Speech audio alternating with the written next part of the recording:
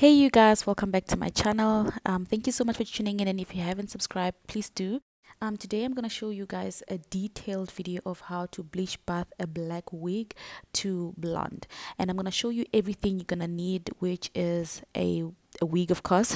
This is the wig that I just showed you now, and it comes as this natural black color. So what I did there is I sprayed got to be glued on the roots because I don't want the roots to be completely bleached. I want them to remain dark, and if they're not dark enough, you know the drill. I always go in with a darker color or with a black again. So first and foremost, I always need gloves. Bleach is so dangerous, guys. Do not have this in your hands or on your skin. I always emphasize this because I know what it can do to your skin. You are going to need bleach. The bleach that I'm using in here is the Nouvelle bleach. I'm going to use Nouvelle bleach and Nouvelle developer. This is one of the best brands that I've ever used, and I'm going to use a 30 cream developer. So I'm going to add it with the liquid clear developers. These are from Clicks. You can get them at Clicks. I'm not quite sure if Discam has, but I will double check. And the liquid clear developers that I'm using here are 40 volume, which means that it's going to process more than the 30. And I bought 4 bottles for the 22-inch. You are also going to need a clarifying shampoo, and I'll leave the details of what it does in the description box. Please check because it's a little bit long. You're also going to need foil to cover the container that you're going to be bleaching in for a quicker processing.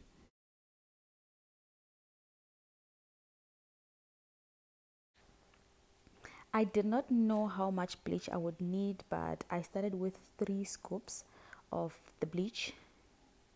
And this is the same Nouvelle bleach that I use. It's just in a different container because I lost the other Nouvelle container.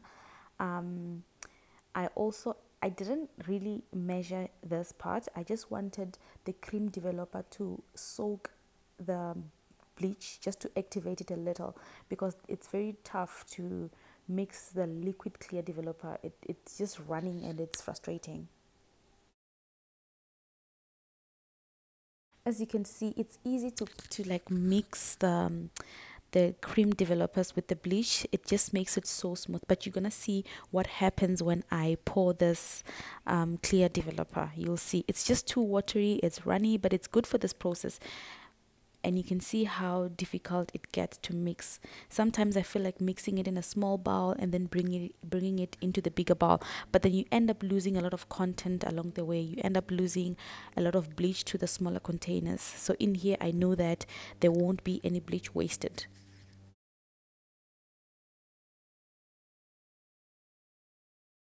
You definitely need to take your time to mix this bleach because you are going to have lumps along the way because of the liquid clear developer. It's quite difficult, so I'm actually blending it like a vendor woman that I am.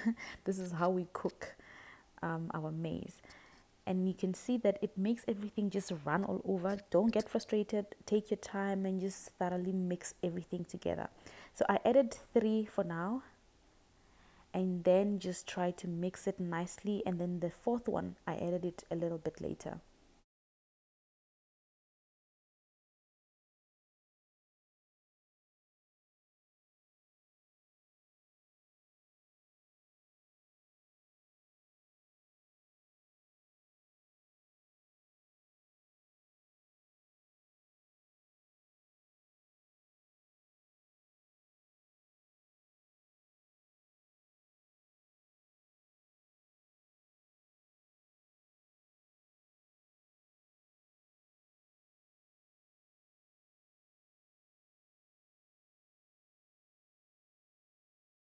Now comes in the clarifying shampoo. I also didn't measure this part.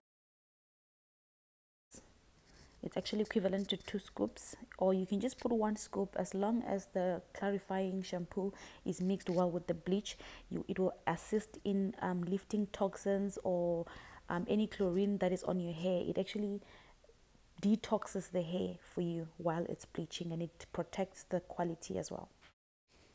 So I didn't really have a manual to as to how to put in the hair. I just dipped it inside. But if you can check, I always protect the closure part where I don't want the bleaching to happen.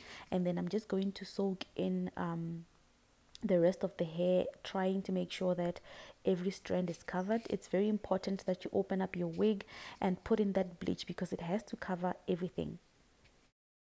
So some of you can actually see that there are still lumps in the bleach. It's not that consistent and it's not that smooth, but as you use your brush to brush through the hair, you are actually killing most of the lumps.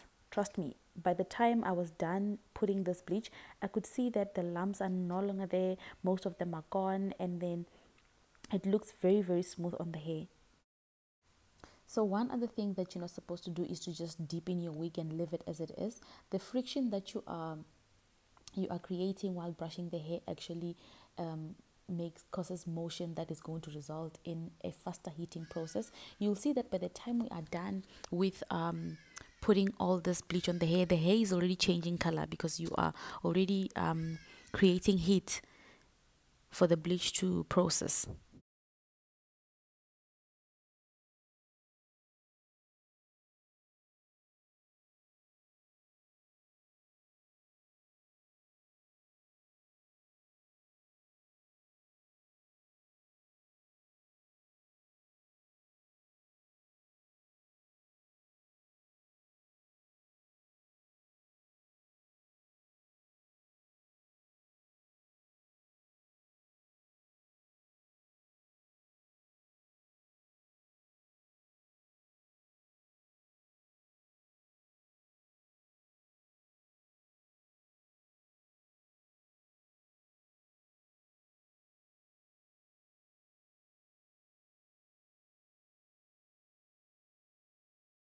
So I purposefully did not speed up this process because I want you guys to see that how the wig is already changing to a brown. You can actually zoom in, pause this video, zoom in, and then you will see that the wig is changing color already. And mind you, I'm still holding the closure so that the bleach does not touch it. It will touch a few bits and pieces, but then the got to be spray is going to help us with it not bleaching.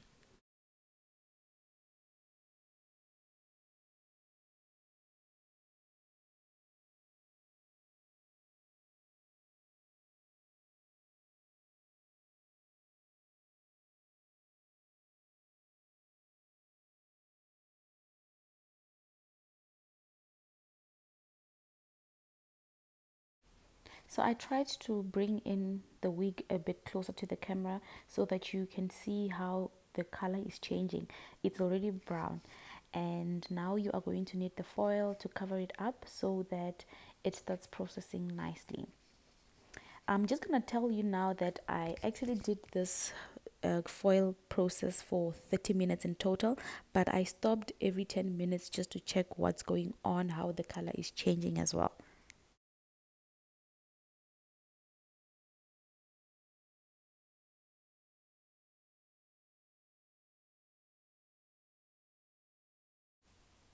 I really like this part wherein I am amazed at how the color changes. I'm just gonna wear my gloves because I don't want to touch the bleach, and you can see that it's already turning golden brown, which is so beautiful. If you want to stop bleaching the wig and you love this color, you can always stop the process here, wash it off, rinse it, and condition it. But for me, I wanted to go for something a little bit lighter and a little bit more blonde. Another thing is that I don't like the container I'm using in this video because it has a ripple effect at the bottom, and you will see that when I remove the wig there's a bit of a ripple effect on the wig, but then our roots are still dark, which I like. So I'm just going to brush through so that I eliminate that process that was happening there, the ripple effect thing that I'm telling you about. Is because of the container at the bottom.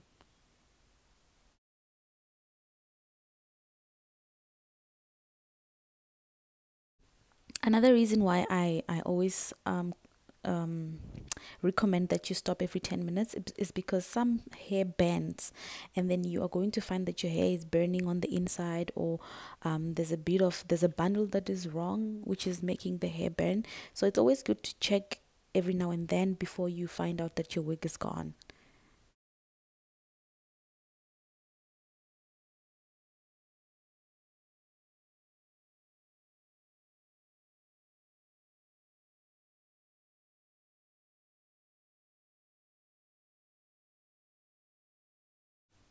So 20 minutes later, this is how the wig looks. You can see that it's going blonder and blonder, which I absolutely love. I was actually amazed at this part.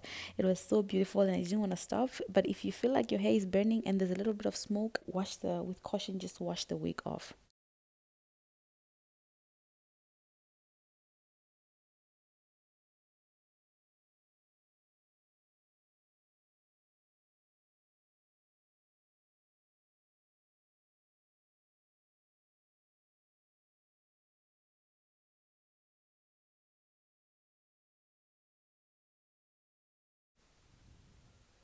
So this is the last 10 minutes and the wig, as you can see, the wig didn't process that much from the last 20 minutes. It just bleached a little bit on the roots, but then the blonde is fine with me. I love this blonde. I am just cautious of my roots and I love them a little bit dark. I'm just going to put a little bit of brown dye in there, and I'm going to show you the inside. Even the inside, the roots are still a little bit dark, but then the ends are blonde, and it's very good for women of color. We actually blend very well with this type of wigs.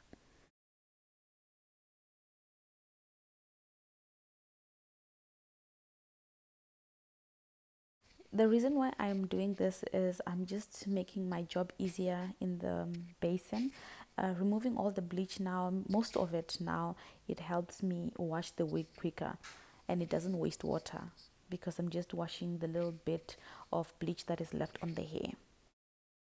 Now this is how the wig looks after washing. I don't know if it's the lighting in here because it looks a little bit golden, whereas in real color it's blonde. I also tried to switch the lights on and off just so you guys can see the true color, but I don't know why it still looks a little bit brownish instead of blonde. And the roots, I dyed them a little bit with a Revlon hair color, a dark brown one, and this is how it looks.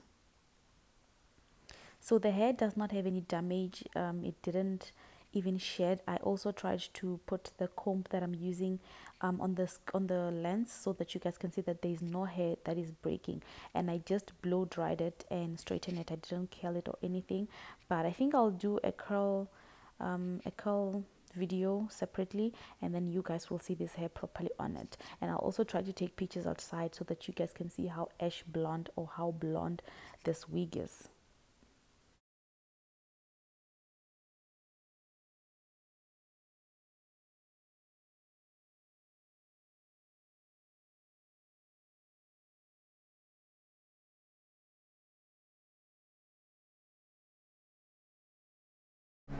So I also tried to use my phone, but then I realized with my phone this wig looks a lot yellow, which I don't even like, but I just wanted you guys to have a view of it.